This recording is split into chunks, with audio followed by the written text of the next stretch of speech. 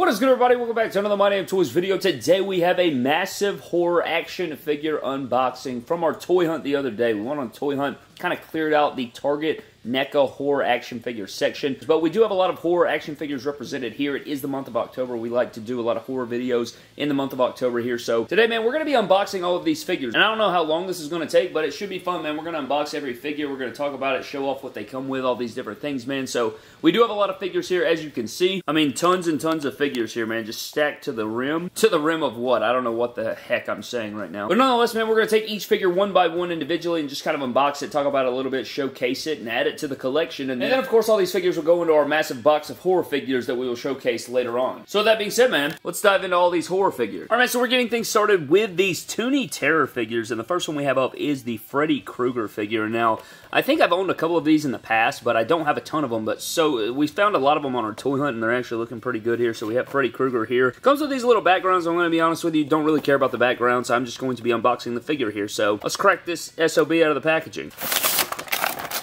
So these seem to be pretty standard. It looks like they come with a little, like, stand here for the figure, which is pretty cool. You know, they don't have the best, you know, standing ability. They're not, like, fully posable action figures, but they are toys and figures. Like, they do have a little bit of articulation. So here's our Freddy Krueger. He's got a little arm articulation right here. So a little bit of, you know, just like a kind of a shoulder rotation or, like, I don't even know what you'd call that. But he's got kind of this, like, weird stance going on. Kind of like he's creeping up on you. You know, not the best head sculpt of all time, but not bad. I think it's cool for a little cartoony action figure of Freddy Krueger. Next up, we have a cool one. We have the OG Pennywise right here. Nice, lots of like bright colors and stuff like that. Toony Terrors. Really looking forward to expanding the Toony Terrors collection now that we have so many of these. It's going to be fun to like find these on toy hunts and add them to the collection. So here he is right here. He does come with a really cool balloon accessory. Now, what's cool about this is, I don't know if NECA, I think NECA, okay, NECA does make these figures. I just now noticed that, because this is literally the exact balloon that comes with his, you know, full-size Ultimate Pennywise, and it's got the bendy wire with the balloon on there. This is a really nice touch. Much better than anything Freddy Krueger came with, by God. So I'm definitely feeling the Pennywise a whole lot more than the Freddy Krueger. He just has better, like, girth to him, you know? He's a little hefty, he just feels kind of like a quality statue. And he's just got the arm rotation there, but I like this one a whole lot. This is definitely my favorite of the Toony Terrors that we've unboxed so far. I know we've only unboxed two, but this is pretty quality. I like the Pennywise a lot. Next up is a cool one. We have the Ash figure here from Evil Dead.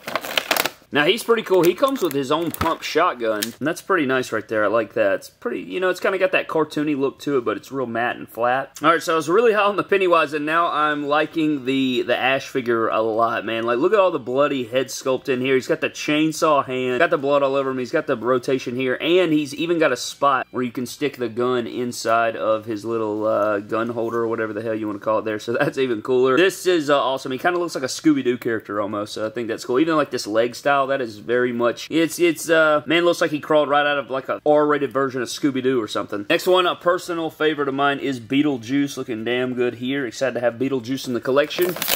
I'm noticing that not all of them come with stands. I guess it's just Freddy Krueger can't stand very well. So we do have the Beetlejuice figure here. Really gnarly head sculpt here. He even has a head rotation right there, and he does rotate right there. And he kind of has like this slight bend. And honestly, if you like lean his arms back, it looks like he's going for the Swanton Bomb off a ladder like Jeff Hardy. But I've always dug Beetlejuice's suit here. It looks really clean. Green hair looks good. Facial expression is good. Very cool figure. Really glad we decided to grab the Beetlejuice one. All right, man, next up we're getting into Pinhead. Sort of a, you know, a different vibe going on with Pinhead.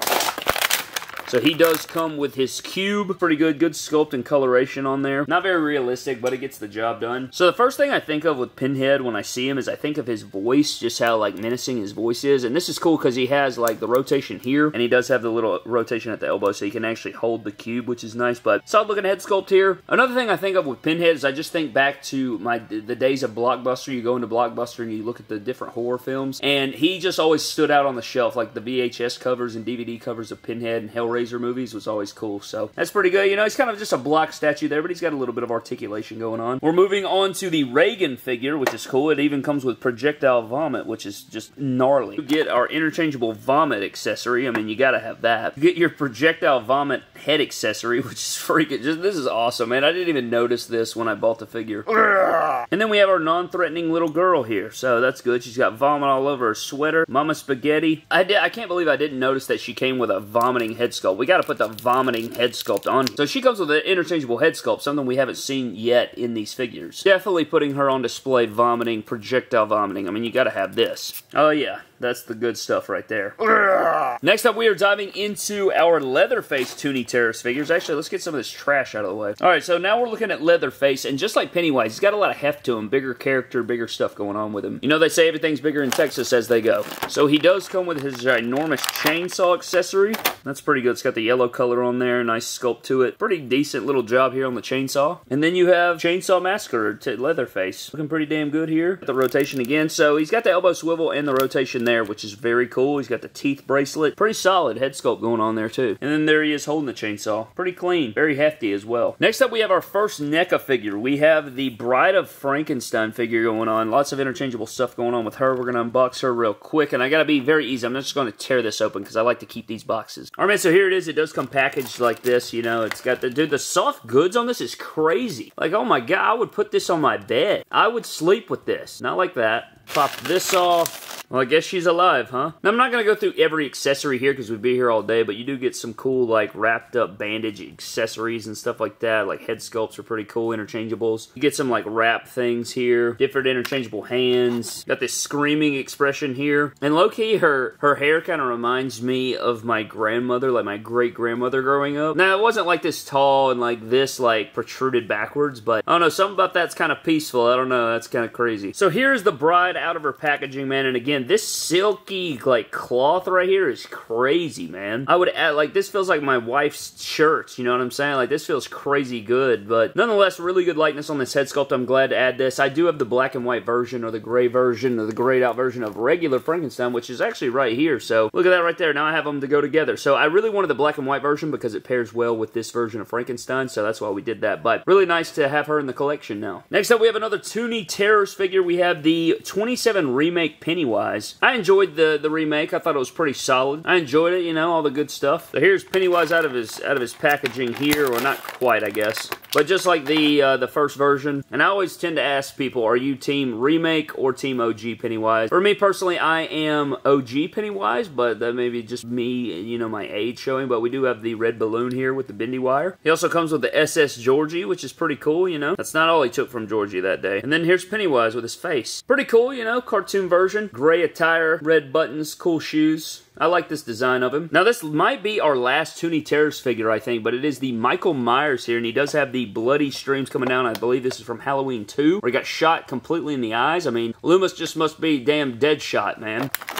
Now, Michael does come with this really cool jack-o'-lantern here with the skull in the front, which is pretty nice. Nice little just display item, you know. I think it adds to the accessories. And then, obviously, what would Michael be without his knife? Gotta have the signature knife, and it's got blood on it, which is a cool touch. And then here's Michael holding the knife, and I like this one a lot. Okay, so he's got a little bit of head articulation, which is cool. That's pretty damn neat right there. I like the eyes blacked out. Got the blood in there. Also, again, that stylized cartoon look looks like he just jumped out of Scooby-Doo is what it reminds me of. So, really cool Michael figure. I'm glad we added this to the collection. Now we have a lot of the horror icons, so that works for me. At the end of the video, I'm going to have to pick a favorite figure, and I don't know who the hell I'm going to choose right now. Next up, we're jumping into Halloween Kills, which is the second movie of the trilogy, or the most recent trilogy here. We have Halloween Kills, the Ultimate Michael Myers. Now, I think the Halloween Ends version is on pre-order still, and don't get me effing started on Halloween Ends, but he comes with a slew of really cool accessories, so I'm excited to get Michael out of the packaging. And then you have this really beautiful shot of the figure here on the left side. Honestly, should have just reviewed this, but I'll probably just wait till the Halloween Ends figure comes out, and we'll review that on the channel. So here's Michael out of the packaging, man. Got that burnt head sculpt in there. Really gnarly looking, man. I think NECA did a great job. NECA has never doubted on the details. I mean, look at that right there. It really looks like his face got burned, his hair got burned. Looking pretty sweet. Then going down into his mechanic suit, you guys know he's got some bullet holes, stab wounds, all the different stuff going on. He's got like that black charred look. And this figure comes with some really amazing accessories. And you get this sick-ass baseball bat. Got the Louisville Slugger. It's got good wood grain to it, good color, good size. So you can hit dingers in the park. I have no idea what this is. I don't know the official term for this, but you get a bloody metal bar thing accessory to beat somebody over the head with. This one's really bad. You have this light tube here that's like broken in half, and it's got blood all over it, so it's a shattered light tube. Very, very sweet right here. You can use this in wrestling matches as well. You have his just standard kitchen knife, synonymous with Michael Myers. You have a bloody version here with like a more like light brown handle, which is pretty cool here. You get your interchangeable Michael head sculpt that just has the eyes blacked out, which I think is a really sweet one. You get these two interchangeable hands here. You have like the fingers cut off, bandaged, and then you have like a knife gripping hand, and then kind of like a just, you know, relaxed style hand, which is pretty nice. Nice detail on these. And then probably my favorite accessory is this like mask that you can use. You can put it on different figures, but it's like this squished skull that's got blood all over it. I really dig this. I think this is awesome. So, it's got this indention in there. You could use it as like a flattened piece, I guess, like he's stepping on it and squishing somebody's skull, or you could put it on somebody, so it could work as a workable mask. Alright, man, next up we are looking at the Trick or Treat NECA Ultimate Sam, and I'm here for it, man. Let's go ahead and unbox this guy. He looks pretty damn good. I think, you know, he's more of a smaller figure, but you get a ton of different items in here, man. Let's get this guy out of the packaging.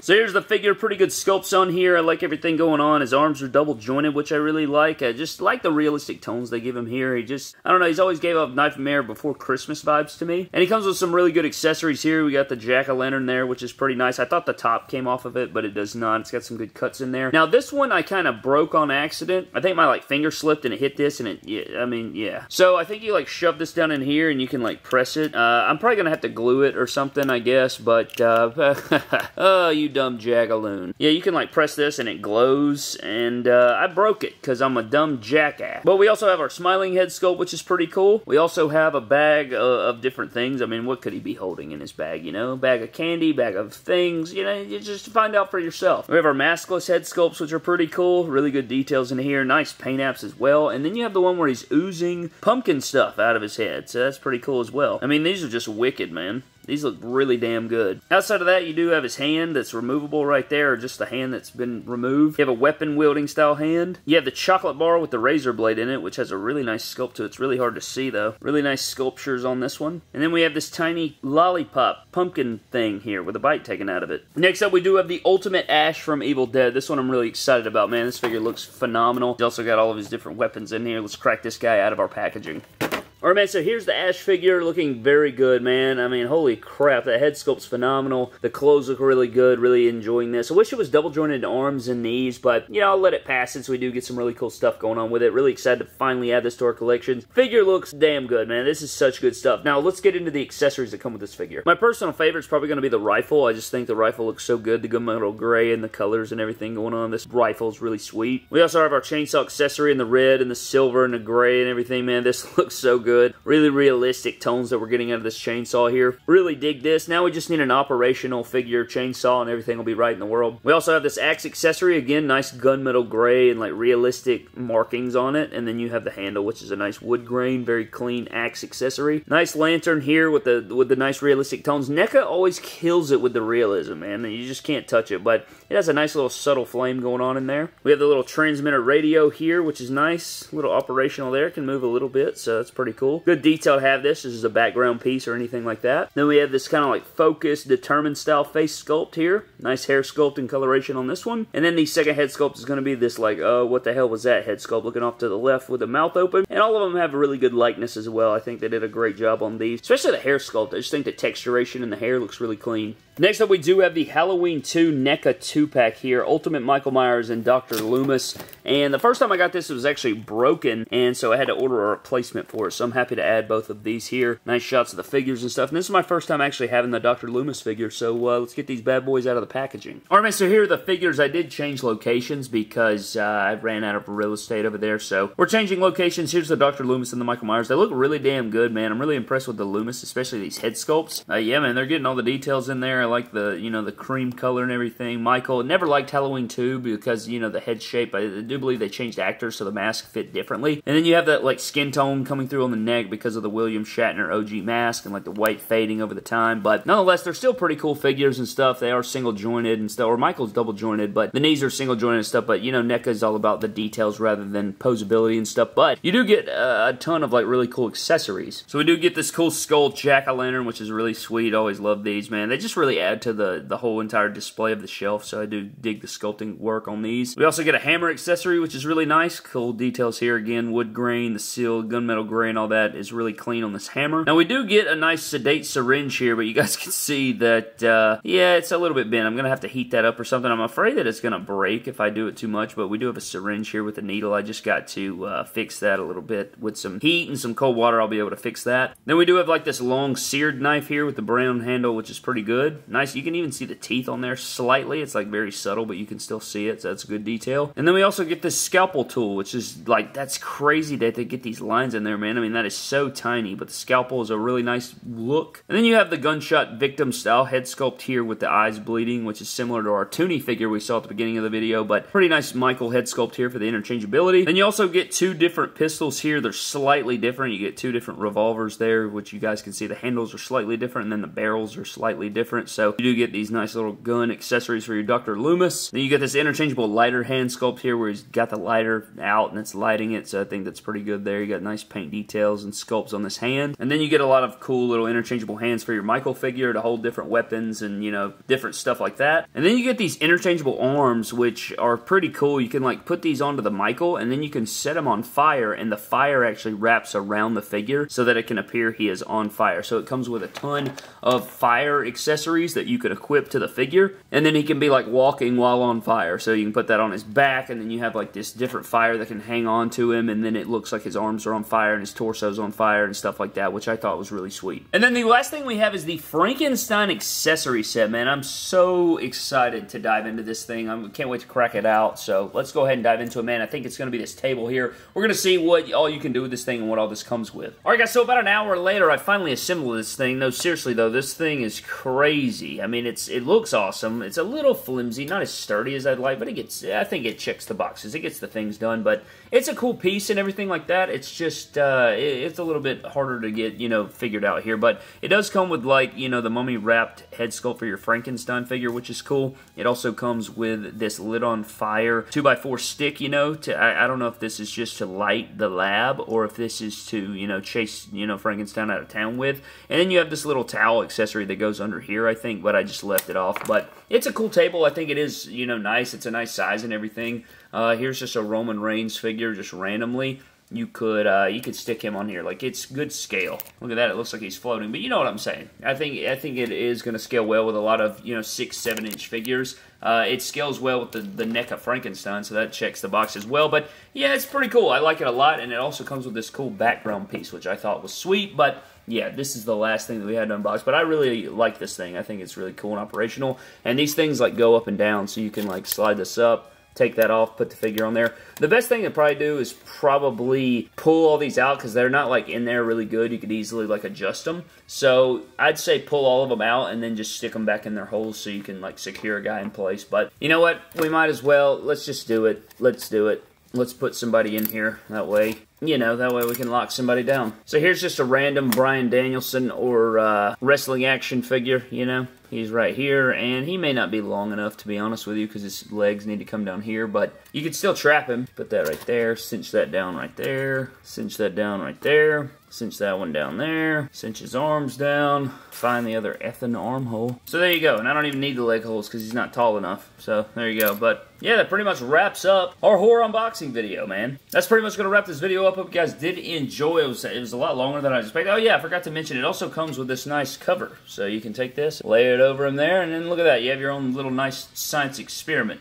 Bryan Danielson. But anyways, man, that is going to pretty much wrap up this video. Huge shout out to our patron supporters of the MDT YouTube channel. Always appreciate those guys. Really enjoyed the horror unboxing. It went a lot longer than I expected, but now we can add all these figures to our massive horror box and add them to our setups and all the future videos that we do for October and the horror action figure videos, man. But that is going to wrap up today's video.